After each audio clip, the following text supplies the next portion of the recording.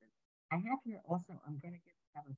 Oh, I think it's, oh, it's just one, two, that's why. We're going to also do Jews of England, all right, because it's all going on. It will be, and it's in both in the 17th century that you will find Jews moving to both of these countries, and we're talking primarily, certainly in England, it's Spanish Portuguese Jews, Holland Spanish Portuguese. Plus, we had learned last time that German Jews, because times were so difficult there. I think the majority went eastward, more to Poland, Lithuania, but some did go westward. And I'm sure there are Jews trickling into France, again, as conversos. They could not, they were expelled in 1394, and they cannot officially live in France, but I am sure that they're trickling back, but again, as conversos. And there were obviously a few, yes, 1290 from England and 1394 from France and 1492 from Spain. And then also, well, they were officially expelled from Portugal, but they really were forcibly converted, and they remained there until they could eventually get right out. And I always really want to stress again, you know, my son Shalom, that most of those Jews who will ultimately return to Judaism, they are the Portuguese Jews. The ones in Spain, they were okay with the idea of living as converts. But those who had gone to Portugal in 1492, they wanted to live openly as Jews. And then I told you they were caught up and, you know, and had to be forcibly converted by a king. But they always wanted to live open lives as Jews. And those are the ones who remain Jewish, you know, whereas those in Spain over, you know, the decades and the centuries, they didn't know anything anymore. They just drifted away. Maybe they had that would link them, you know, to those Jews who will find their way now to Western Europe and eventually to America. They are those Portuguese, those who had fled Spain, 1492, went to Portugal, and they're staying on there. Hello, how are you? Okay. Oh, who is this gentleman? Well, he's giving a meeting in there. Oh, okay. I do the document on my own, so that. But I read it in the English part. So, you know, and it's hard enough just understanding it in the English. So I'm more than happy to do it that way. Okay, so let's go on. So we learned that the Jews first will start going to live in Holland around that year 1600. The zenith of Dutch, whoa, thank you, of Dutch Jewish history will be, you know, later in like mid to late 17th century. That was their heyday. And just because it was the heyday for the general population, Holland and the Jews benefited by it. Also, and I said, Holland had been a Catholic country, then they were influenced. Most of the people decided to become Protestant Calvinists. They hated, they were being ruled over by the Holy Roman Emperor, who was also the King of Spain, so it was a Spanish influence there, and they overthrew them finally in the year 1588. That's called William of Orange, who led them. I mean, it was a long struggle, lasted for many years, but finally 1588 got rid of the Spanish influence, and now they were an independent Dutch republic. And again, they're freely practicing their Protestant Calvinistic religion. And it is at that point they were interested in just, you know, becoming wealthier, expanding their trade routes. They set up colonies, both in the Americas and, you know, in the Indies, all the way like we're talking about the East Asia, that area. And so they welcomed the Jews. They were more than happy. They wanted to become as prosperous as they possibly could. They had certainly nothing per se against the Jews. And so they welcomed them in and did Holland did it. Then we talked about the fact that a lot of these Jews were somewhat conflicted because they've been living Now, we're talking about from 1497 into the 1600s. They've been living openly as Catholics for 150 years. Some of them, so their level of Jewish education was quite low and poor, and they didn't always remember everything about halakhically, how to do everything. So we did learn, like there was a few individuals, particularly Spinoza, who was so famous, who left their Jewish traditions. And he did not become a Christian, but he definitely left Judaism and communicated, and he's very revered and honored in the general world of philosophy, but in Jewish circles, he is not. Certainly religious Jewish circles. I don't know, how conservative Reform Jews might be, but, we very negative manner. But eventually, they set up their own schools, and then they had their own rabbanim, and they were there. So now we're up to that part. I'm on page 4 of the thing I had given you originally, the Jews of Holland, and we're going to talk about different Jewish religious leaders. And then at a certain point, I'm going to switch for a while to the Jews of England, and you'll see how the two communities, will have a connection. Okay, first individual at the very end of page 4, his name is Rabbi Yitzchak Uziel. You can see he's one of the earlier leaders, obviously 1550 to 1622. Rabbi Yitzchak's family traces genealogy back to a distinguished Spanish family, many members of which had fled Spain in 1492. Now, remember, they went in many different directions. I would say the majority went to Portugal, plus it was on the Iberian Peninsula, and it was easier for them. They didn't have to travel quite as far. But some would have gone to North Africa, but life was very difficult.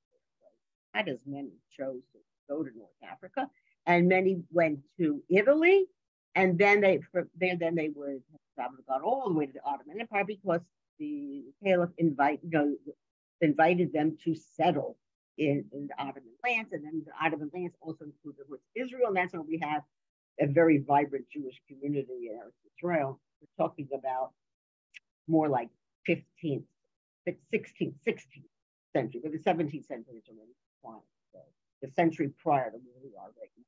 Okay. Okay, they initially fled to Fez, Morocco, and Rabbi Yisrael then entirely flees Fez in 1605 because it was famine there. Life was very, very difficult. And also they attacks upon the Jews there, and became the rabbi of around Algeria. Interesting. In 16, because originally the largest Jewish community in North Africa would have been Morocco, but then it's going to spread to Algeria and eventually to Tunisia. Right. 1606, he traveled to Amsterdam, where he taught and also occupied himself with business. One of his pupils was Rabbi Menashe ben Israel. We're going to learn a lot more about him. Rabbi Yisrael was then instrumental in the formation of one of the first Portuguese congregations in Amsterdam, Neve Shalom, in the year 1608. When the first rabbi of the congregation resigned in 1610, who knows what the reason was, Rabbi Yisrael was chosen to be his successor. He had a profound influence on the community of newly professed Jews, most of whom had been born and raised Christians. As I told you, there was tremendous conflict, within these more recently returned Jews. Many of them still live under subtle Christian influences. I mean, I guess it's just natural, that, I mean, if your parents, your grandparents, your great-grandparents, you were following those same traditions. And how long can you keep on doing it secretly, So, right. And you're certainly getting minimal education in anything. And your lives were in danger. You couldn't do it open. Rabbi Yisrael was steadfast and outspoken in his criticism of these negative influences, and this made him unpopular in some circles. I mean, nobody wants to be told that you're doing things incorrectly. In 1618, some of the congregants broke off from the Neve Shalom and formed another congregation. We'll learn eventually there were several.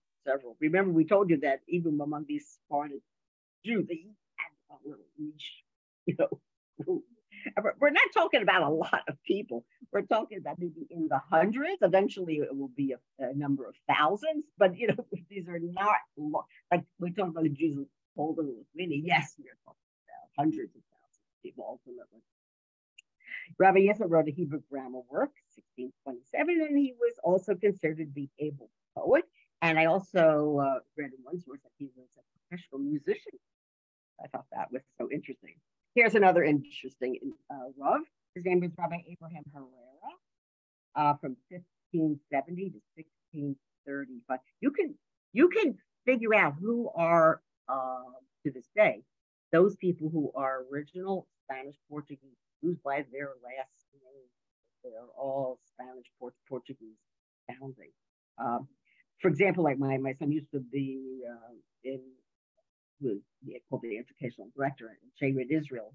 That's the Spanish Portuguese show in England, in New York City. And I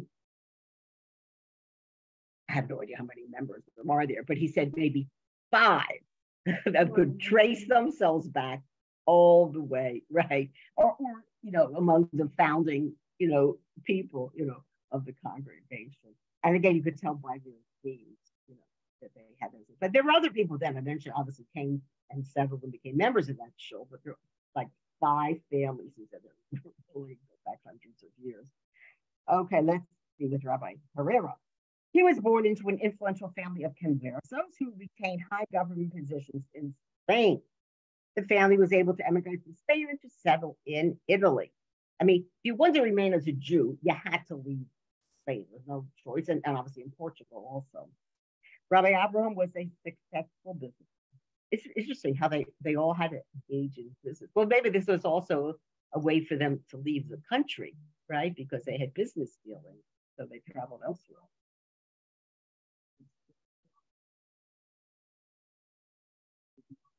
Oh, skill living, right? Yes, yes, right. It should come from an independent. So you would that way you would retain your independent character because if you weren't dependent. Although already remember when we had learned about, I think it was already started with the Jews from Germany. Already there had been discussion about. I mean, they eventually came to the realization that people you couldn't devote the proper energy to taking care of your synagogue, your community, unless you received income from that community, and then they did come around to thinking, yes, it's okay to pay the rabbi, and then that would be his sole source of income. But right, many, certainly in the Gemara, right, those Rabbanim, they all were somehow engaged in different kinds of, some of them were actually quite wealthy from it. Okay, he also devoted himself to the study of religious philosophy and Kabbalah. Rabbi Abraham's far-flung business activities brought him to Ragusa. I never knew this was the original name, which is now Dubrovnik. I've never been there, but it's it's beautiful. It's off of the Adriatic Sea in Yugoslavia. Well, it used to be Yugoslavia, and really, for people, if you ever seen pictures from cruise ships, stunning Dubrovnik. Yeah. And there he met a Rabbi Yisrael Saruk, one of the foremost disciples of the Ari. Now, you said he already had leanings toward Kabbalah, so obviously been attracted to this other Rav. He became Rav Yisrael's avid disciple and eventually came to be considered an adept Kabbalist himself. He continued his business career and was sent to Cadiz, Spain, as a mercantile emissary of the Sultan of Morocco. While he was in Cadiz, the city was taken over by the English. Isn't it funny how things work out in life? In the year 1596, Rabbi Avraham was captured and held as a hostage in or near London. His captors insisted that he was a Spanish subject. Rabbi Avraham was not freed before the summer of 1599, so several years he held in prison. Soon after, Rabbi Avraham moved to Amsterdam, things were over there, where conversos were then beginning to settle in significant numbers. The liberal government of Holland permitted them to openly practice their religion. It's interesting, of all the countries of Europe, the most tolerant is Holland. Rabbi Avraham remained there for the rest of his life. Finally, he's had some peace. I mean, look how he's been moving around from country to country. While in Amsterdam, Rabbi Avram wrote two Kabbalistic works in Spanish and set aside a sum of money for their translation into Hebrew upon his death. I thought that was great. Well, obviously, he realized if once it's in Hebrew, it can then go to Jewish communities wherever they are throughout the world. These works were entitled Sha'ar Hashma. I think I meant to write Hashemayim. That's okay, good. Maybe it is, but with an underline. This is the bottom part. Okay, Sha'ar Hashemayim and Beitz Elokim, and were published in Hebrew in 1655. Segments of these Sfarim were also, now this is so interesting, were also translated into Latin by Christian intellectuals interested in the Kabbalah. Remember when we studied about the Jews of Italy, we learned also so many works that were studied by Christian, Latin scholars. Rabbi Avram was held in high regard by the Sephardic community of Amsterdam, and Rabbi Menashe ben Yisrael, who's the most famous rabbi from this time period, even sought his recommendation, his haskama, to one of his works. Like you have a forward, a way to sell a book, somebody writes this lovely phrase of the book, so that's why you will be more apt to purchase. All right. Now we're going to go about Rabbi Menashe ben Yisrael, but because he's so closely associated with the Jews of England, and I think we'll pause here. So then I could read a little, but then I'm going to stop at the part where it has to do with England. Okay, so let's talk about him. He's fully in the 17th century, 1604 to 1657.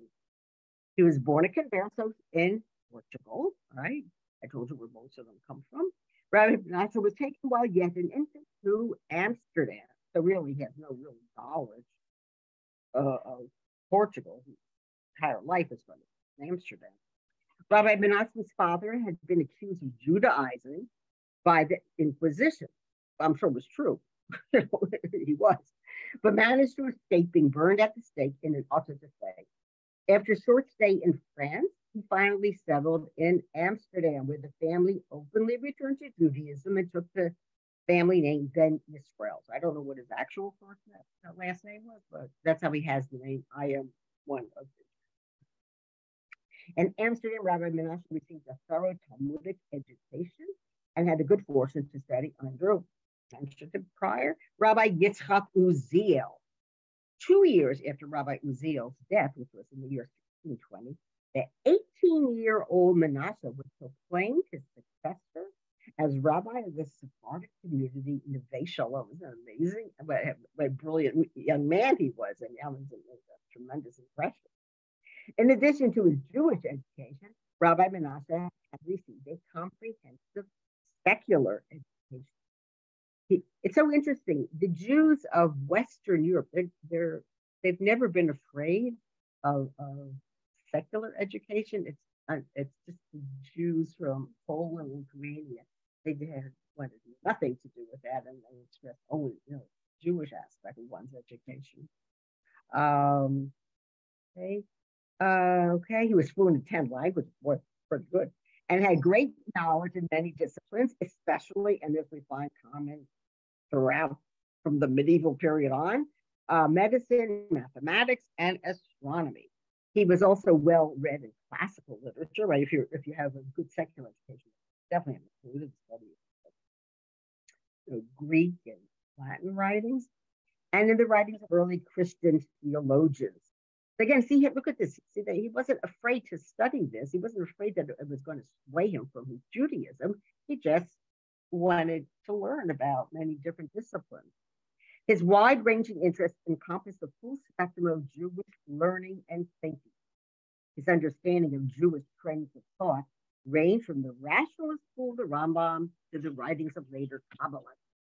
The Ramban is a Kabbalist, but the Rambam is definitely not.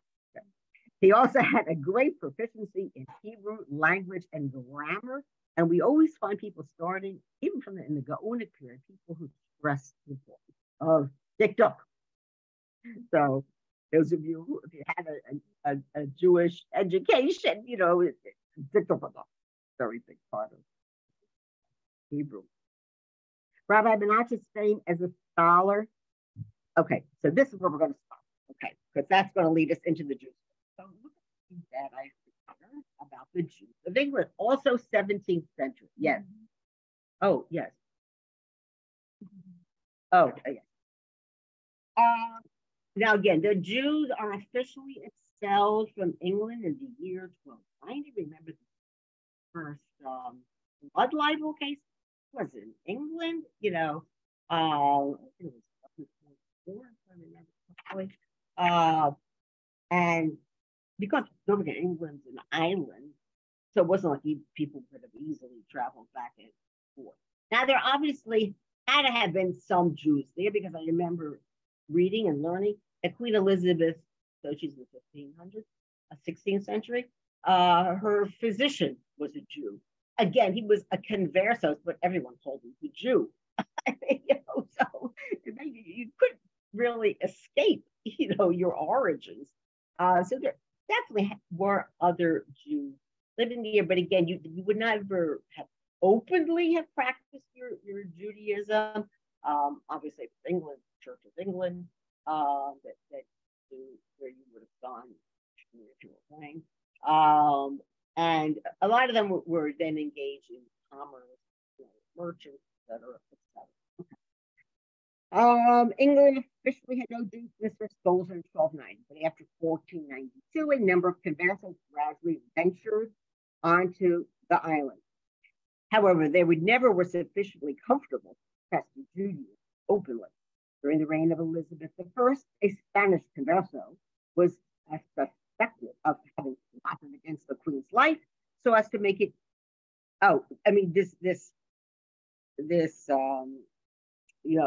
Libel against the Jews. Why did it come? Because this sentence doesn't make sense.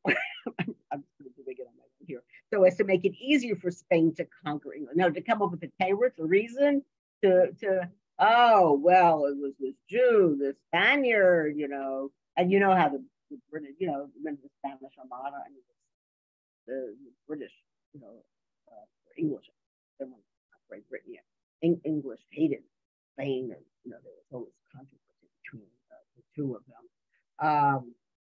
Okay. Fortunate Conversos was executed, although he was quite innocent. Okay. And as I say, I do remember learning, as I say, that her own physician was a Jew. All right. And obviously it had been a Spanish Portuguese or just Portuguese Jew. In the 16th century, Henry VIII, lovely man, England broke with the Catholic Church. So again, we're going to have another Protestant country. It's not the Catholic countries that are going to welcome in the Jews, but Protestant countries, thereby removing one possible source of the readmittance of Jews to England. I think it is important. You'll see. In addition, two factors drew the attention of the English to the desirability of letting Jews settle among them. One was the obvious economic advantage. All right, that would make sense again because they were merchants. All right, while the presence of Jews had brought to Holland. All right, they knew about the Jews who had been admitted and were living openly as Jews in Holland. Again, this is the age of exploration, and how they recognize and see how very much Jews are involved with this. And so they figured they were also becoming very mercantile, expansionist, settling colonies all over the world. And they wanted to take advantage of whatever connections the Jews themselves might have. And this was religious arguments advanced by the Nasser Ben Israel. So now I want to pause because I want to tell you something about English history. Okay. Now you know the king of Charles III, but there was obviously a Charles I, Charles II, and that's all come into play for the history of the Jews at this time. With my notes. So we'll start with Charles I. Okay, very much disliked by a large portion of the people in England, and he did not get along with Parliament at all. And they wanted to make more like a constitutional government, which they have today. I mean, that's basically what it is. but he refused to give up. You know, he thought it was divine right of king that that so nobody could remove him from office or give up any rights because right, God is what who, has appointed him to be king over England. Uh, and Parliament trying to exercise its powers, and eventually he is arrested, Charles I, thrown into prison, and he still refuses to cooperate to give up anything, and he is beheaded. Okay, don't just think of Henry VIII and all those wives of his. The king loses his head. Now, this one thing I learned. So there was a period of civil war in England, and the main proponents of it were Cavaliers. The Cavaliers would have been people loyal to King, the Royalists. Cavaliers. They were called Cavaliers. Long, flowing locks. I don't know if it's a real hair or it's a wig, but you can see paintings from that time. Right?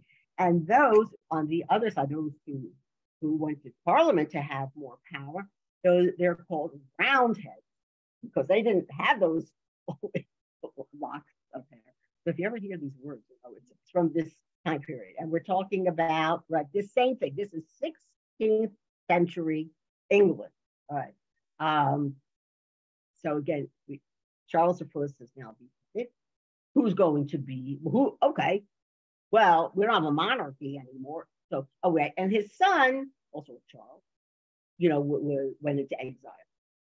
So, meanwhile, who rises to power? The army plays a very important role. It's Oliver Cromwell. Okay, so I'm sure you've heard of him. And Oliver Cromwell rules. Let me see if I can get it. He's called the Lord Protector. That was his title. Let me see what I say here. So Charles I, right, he dies on in the year 1649. Okay. The Parliament goes through different phases. It's called a rump Parliament, somewhat smaller than during Cromwell's time. They abolished the House of Lords, so it's only the House of Commons. Then there's another parliament called the bare bones parliament that goes through different things. Also, I learned that during this time period, and under Cromwell's rule, remember he is a military man, that he actually, don't forget, Ireland was part of this greater England. It's Scotland. I'm talking about Wales, but I'm talking about Scotland and Ireland. But Ireland is like a Catholic country. So, and Cromwell is a Puritan. So we talk about a Puritan. In America, just think that he's a Puritan. And he apparently he had numerous battles in Ireland and treated the people very harshly. And it's from this time period that the British started taking over land in Ireland. Remember, it even come closer into the 19th, 20th century. And you talk about Irish powers, how they hated the British because the British had come in and taken over their lands, and that's how the people were so poor. And then in the 19th century, we had the potato famine. But it's all sort of starting from, I mean, I think the Irish always hated the English, and part of it was a religious reason. But now they're hating them also because they've lost any control of their country because so much of it is now owned by these huge states that the British have established. Okay. It's so interesting. I'm sure we learned different things, and now to pull the whole thing together, now to tie it into Jewish history. I find that interesting. Let me just see if there's anything else I wanted to tell you. So I talked about Charles when he is headed. Okay. Cromwell, not immediately, but eventually, Cromwell will become the head and called the Lord Protector. And again, for now, it's a Puritan, right? Country. We talked about that here being Roundheads. Okay. I don't want to talk about the Restoration quite yet. Where did I have the dates where with Cromwell? That's what I'm looking for. Where did I write that down? Ah, so Cromwell was the Lord Protector from 1653 to 1658, and he dies. He dies naturally, not killed or anything. There's then going to be a 2-year period, but he's not a very strong leader. So, there's this inter period of 2 years, and then they decide to bring back Charles II from exile, and he now becomes the next king of England. And that period is called the Restoration. I once, when I was first starting to learn all about this, there's a member of our shul who comes from England. So I said something to him about the Restoration. They don't know what I was talking about. You know who I asked? My son's wife, Andrew. She's been living in England for 15 years already, and she loves, the English history. So she really knows, this. Whenever when I said to her, well, what's about the Restoration? She knew right away, Charles II. So again, we're bringing back still a Protestant king, but a lot of them. This is the Stuarts. Starts with James first. After Queen Elizabeth dies, the first Queen Elizabeth, she has no heirs. So then James the First, that would be this. Before that it's the Tudors, and now it's going to be the Stuarts. All right, so it's James the First, Charles the First, Charles the Second, James the Second, whatever. We go into that. Okay, so I think I told you a little bit all about the history, but it's during Oliver Cromwell's reign that the Jews will finally be able to live their lives in England openly as Jews. So we have to thank him. He's a mixed figure in British history. Some of them will praise him tremendously for trying to clamp down on the power of the monarchy. On the other hand, he's also criticized those who love, the royalty and, for having created, all this chaos in the country for those, let's say about 10 years, all right? Although he didn't officially rule that long, but he was, apparently he was a military man, and that's how he got his power through the army, and he head of the army. Okay, I think I told you everything that I wanted to tell you about this very important. There's plenty more, but I just wanted to give you the basics. So okay? So now, why is it under Cromwell's time that the Jews are eventually going to be permitted to openly, but not legally? So it's still by law. There was that expulsion in 1290. It's still, so to speak, on the books, but from Cromwell's time, I didn't care anymore. It was all right for Jews to live live openly. So let's just read a little bit more about that here, and we'll see how this all came to be. And that's how my son showed that, that it's marked. All comes from this time period, Cromwell. Okay. So in that third paragraph, where it says Jews of England, at that time, Oliver Cromwell ruled over England. England and Holland were then rivals for overseas trade, as I mentioned last time. That originally Dutch were the ones who settled in came to the United States, but then the English came in. They took over, and that's how we had this close relationship, obviously, with England. It seemed to Cromwell that the Jews had done a great deal to make Holland as powerful as it was. In 1652, Cromwell, all right, so this will now make the guess, invited Manasseh across the channel for the purpose of discussing the possibility of reopening England to Jewish. Manasseh did not arrive to the year 1655. Let's read the next paragraph, and then we'll go back to Israel. Powerful as Cromwell was in the country, he did not dare make a favorable decision all by himself. Listen, you can imagine there's still a lot of anti-Semitic feeling, in the country, in the world. And it wasn't like, and again, he did claim to be ruled by divine right. So, it wasn't like you could make a promulgation saying, well, I now allow all the Jews. country, so he has to tread very carefully.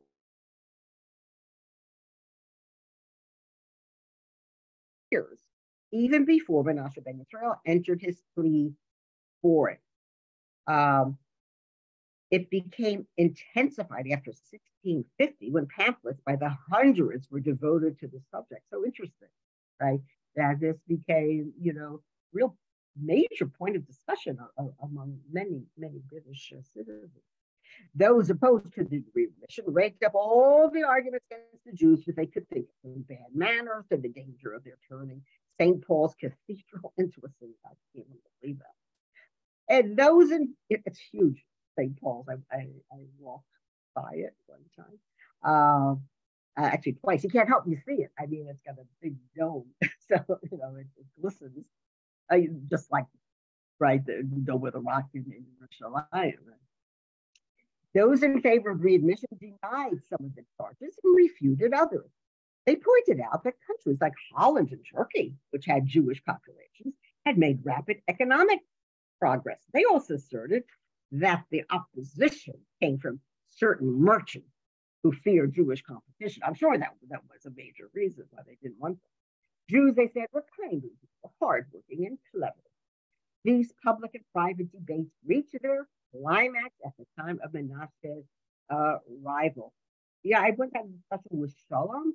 He feels that, a lot of Jewish history books give more credence to the position of Rabbi Menashe ben Israel, and what he, attempted to do for the Jews of England. But I guess from the perspective of British Jewry, I mean, not that they did do definitely appreciated his effort on their behalf, but it's sort of what they did on their own to make themselves acceptable. There was actually a case brought, I remember, I think I read it, Cecil Roth, he was a foremost historian, he's British, wasn't longer living. And he wrote a book about the history of Jews in England. I don't know if that's I remember the son of, so I was reading it when I was visiting him, that it all started with the fact that there was a Jew living in London at the time who originally was Portuguese, and then he was accused, trumped up charges, and because he was what they called Spanish, and I told you again the British and the Spanish hated each other, the English, I said English and the Spanish. So he was arrested, and they wanted to put him to death. And he said, "No, I'm not Spanish. I'm Portuguese." So that's where that comes from. That they identify themselves as Portuguese Jews, and eventually, whatever they were charging him, everything was dropped, and he was able. So they feel like it's from that time period, right? And he was obviously openly proclaiming that he was a Jew, right? From Portugal, that Jews eventually were allowed. But again, this is not on the books. It's not legal, okay, yet. That won't be till the 19th century. Can you imagine? The 19th century, that's when Jews were finally granted British citizenship. But they are living there, and they're living there openly as Jews, but they can't vote. They can't hold any positions like that. Yeah, isn't it amazing? Well, for 600, you have to figure so this is in the 1650, 17 to 1850. So 200 years. They're living there. No one's throwing them out, but they officially, are not citizens until right there, 1850. I think of it's Nathaniel Rothschild. I think I'm trying to remember. They could never be members of parliament because you had to swear on the Christian Bible, and they wouldn't allow, a Jewish Bible, whatever. So let's finish up the thing about, England, and then I'll go back to Rabbi Menashe ben Israel. Okay, so I'm on the second page, that first paragraph. Cromwell now called a national conference to discuss the matter. The lawyers present agreed that there was no real legal obstacle to the resettlement of the Jews. Therefore, no new law specifically permitting the Jews to return to England was necessary. Actually, Sholem says in retrospect was probably just as well, because otherwise claims could have been brought against them. This way, they're living there, they eventually were accepted. As to advisability of letting them return, the conference could come to no decision. It had become obvious that there was more politics than sincerity in the whole discussion. Again, anybody would have considered these Jews as sort of the merchants, who would have been, a threat to their economic welfare, that not want the Jews. It became obvious it was more than politics. Those secretly opposed to Cromwell were using the issue to hurt him. Consequently, Cromwell decided it would be wiser to dismiss the conference. He didn't want to press it, Listen, he, and Parliament at the time were responsible for beheading the prior king, so his position as head of the country is somewhat tenuous. He's not going to make this Jewish issue be another thing of protest against him. So he just drops it.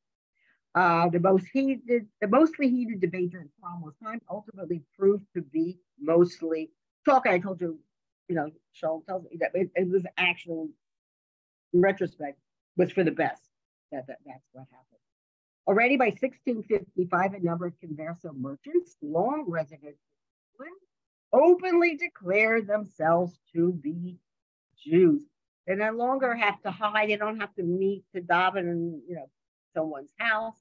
And in fact, Sholem Shul dates from 1701, but there's a plaque on the corner on a building. That's where the first Baptist Marks synagogue does have a shul. I don't call it Baptist Marks, but it does have some sort of Hebrew name. Was established, and that would have been in the 1650s.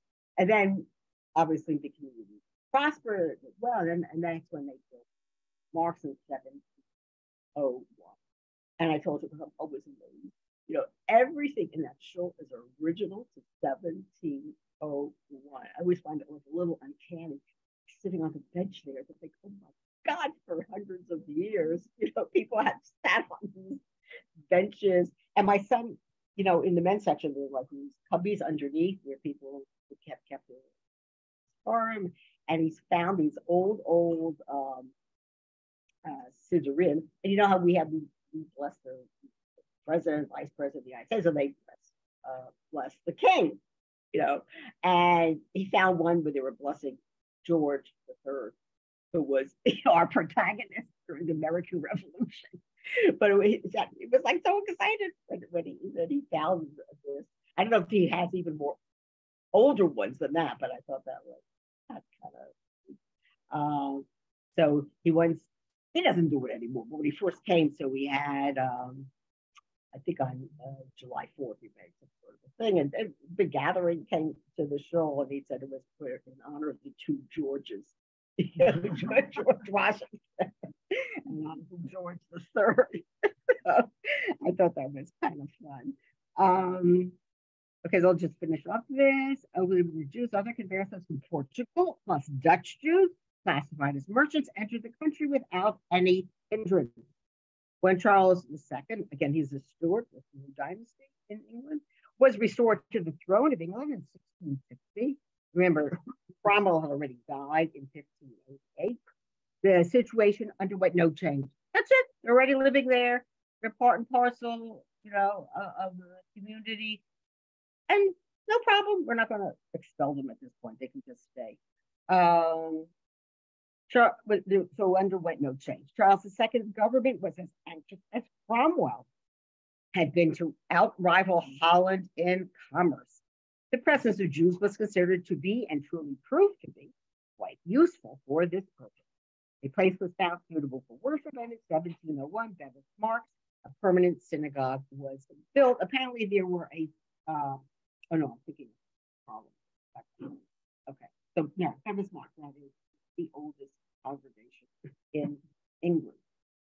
Jews could still not participate in government. Right? I told you they're not officially on the books that they live there, or in any other part of official Jewish life, because an oath was required, which only a Christian could take. but in economic life and even in society, they soon began to play an important part. Okay, so we finished England. I went to show you how the two are combined, and now how does Rabbi Menashe ben Israel get involved with it? What time is it? Should I? Well, officially, right? If I began at a quarter. Oh, F. Oh, you want me to just finish Rabbi Menashe ben Israel, and then we can go on next time. So let's go. Okay, so on top of page 7. So about England, we're talking about Holland now, right? The Jews of Holland on page 7 of the top. Rabbi Menashe's fame as a scholar spread beyond the confines of the Dutch Jewish community, and he communicated with many Christian theologians and scholars. It is said that Cromwell's interest in the official readmission of Jews to England was kindled by the attention shown in Puritan circles to Rabbi Menashe's work. That's kind of interesting. The connection was through his writing. Esperanza de Israel, which I guess was a particular book talking about the Jews, Cromwell and the men in his circle had read, familiar with. Among his non-Jewish friends was the famous artist Rembrandt van Rijn, who made an etching of Rabbi Menashe. I don't know what museum has it, but I've seen copies of this picture. Rembrandt even prepared the copper plate in 1657, illustrating some copies of one of Rabbi Menashe's works. That's amazing, isn't it? It was a Spanish work on the meeting of Nebuchadnezzar's statue, as described in the book of Daniel, chapter 3. And it's actually quite wondrous. I don't know if you ever read Daniel, but it's a very wondrous depiction that he's making actually an actual, engraving of as his interpretation of that. In Amsterdam in 1627, Rabbi Menashe founded the first Jewish printing establishment in Holland. He used it to print all the Jewish literature needed by the community. So you will oftentimes find certain works, not necessarily Dutch Jewish works from other places, but they were printed in Amsterdam because there was this printing press. He used it to print all the Jewish literature needed by the community. His press employed a new typeface, which was later copied by many other European printing houses. I think I found that interesting. I don't know the name of the typeface, but I read this. All right. This is in Holland. Look how rapidly this community has evolved and established itself. In 1639, the 3 Sephardic communities in Amsterdam united to form the congregation of Shalom. Shalom told me that's not right. This is from a bona fide Jewish history text, but Shalom says it was called Kahal Kadosh Talmud Torah, and Shalom would certainly know in there, his friends, in that. So, and who was their first Rav? They designated Rabbi Shlomo Mortera as Rav. When I saw that name Mortera, did you ever read the book about the kidnapping of, I forget the child's name, Mortera in Italy? So I guess they're related somehow. You never read that book? It's amazing. It's true. I mean, this Jewish child who was his servant in the house claimed she had baptized the child when he was little. He was ill. So then the Catholic Church sends out people to literally arrest it. They kidnapped this little boy. He was 4 or 5 years old from his parents. He was raised in the Catholic. This is somewhat 19th century Italy. Man, 19th century Italy. I mean, getting it closer to modern times. Anything, the name just struck me.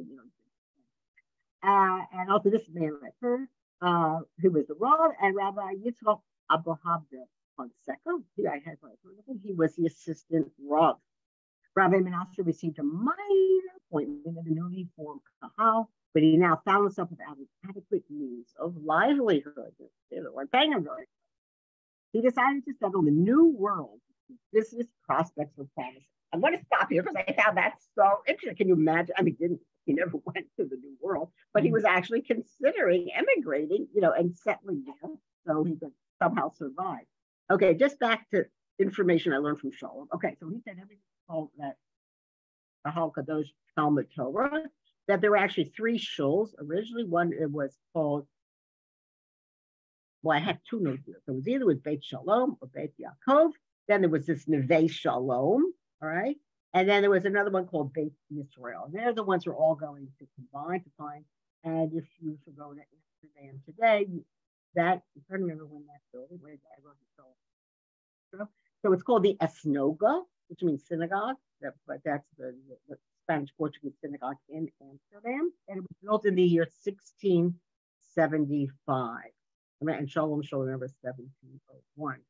And it's the largest synagogue of that era. Can you imagine that? It was considered the large. Have any of you ever been to Amsterdam? It's a very impressive synagogue. But I remember going there with a friend. That's on my way back from my year in Israel. I almost felt like crying. I mean, it's this huge place. Probably see, I don't know, hundreds and hundreds of people. And there's this, because they were all murdered by the Nazis. You know, again, I learned this from Shalom. I never realized it because so many of the books that I've read about Jews, you know, in Holland during the Holocaust, they're more like Ashkenazi, you know, backgrounds.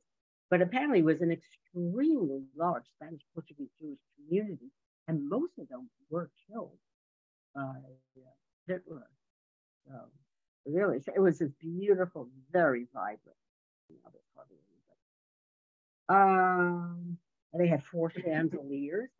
Those got numerous chandeliers. I know, at least 100 more. This one has 1,000 candles in those 4 chandeliers. And I remember when I was there, if they had, I don't think they had them all lit. Even in Shalom Shul, they're not all lit. I mean, they do light a portion, but like obviously Rosh Hashanah, Yom Kippur, they light.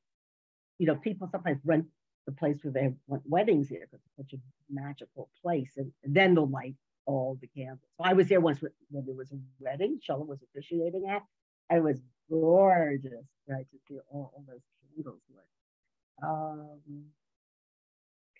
Oh, and this Rabbi Isaac Boab de Fonseca, he was the founder of that shul, and apparently introduced the use of liturgical notation. Although Trump has been around for a long time, but maybe the one that they daven.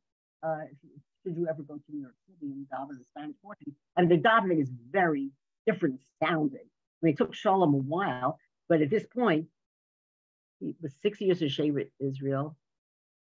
I think he's in his 7th year. He can't even do the Ashkenazi thing anymore because this is so much part and parcel of his life now. And you know, when he layens, he's laying with that there Trump, you know, but and very different sounding. But again, they're nothing like the Sephardim of like North Africa or the Middle East. I would say to me that they struck me more as being like German Jews. I remember years ago when what was his name? In the Jewish Center in Manhattan on 86th Street. A very whatever. I found German Jews, I guess, the Jewish Center. You know, they wear top hats. And so Shalom Shul is the same thing. You know, anybody doing it in that fish. And if you go to Shevet Israel, and you're called up for an aliyah, you have to put a hat on. So so it's very formal, you know, and you know, there's no carrying on. You know, like when he came to visit me one time, said he thought, oh, I'll go to the Sephardic, you know, minyan. Like, because I'm rocking and God knows. And they're all carrying on and yelling out. And, you know, so that's not the, his is very, very formal, very distinguished, you know, kind of congregation. So next time we get together, we will finish up about the Jews in Holland. All right, again, in this 17th century. Yes, yeah. No, not at the time. His first job was in Lincoln Square Synagogue. He was assistant rabbi there. And then they were building their new building and they wanted to conserve money. So they decided they didn't need an assistant rabbi. And then he was looking for another position. And then someone told him about, well, Shevet Israel was looking for somebody. And he said, well, what's that? I never heard of it. So I said, oh my God, it's the oldest synagogue in America. I said, go for it. So maybe I'm responsible for going to England. Right. But he was the other thing he was considering was some dinky little place in New Jersey. He said, go to Sharon, Israel. Right? Yeah. Oh, he's extremely happy there, and well respected. I like him. Oh, yes.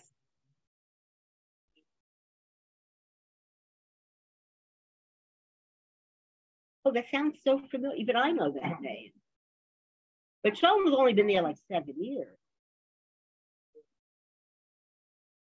Maybe that's what I'm thinking of. I mean, I know that name. Right.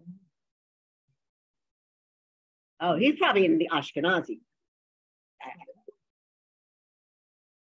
Oh, oh, I see. Well, he knew the guy who was in Marble Arch Synagogue. I know that. That's the Ashkenazi. I'm just going to leave it. I can't figure out how to turn this off. Great to see, and thank you for. Oh, I know. I can. I know. I know. Makes me. I'm feeling very nervous.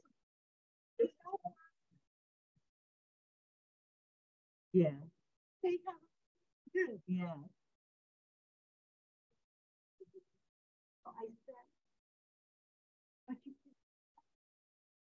Let's go. Oh, on the screen.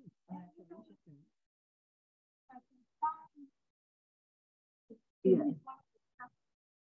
This is more. Yeah. Oh. Well, we're doing. Yeah.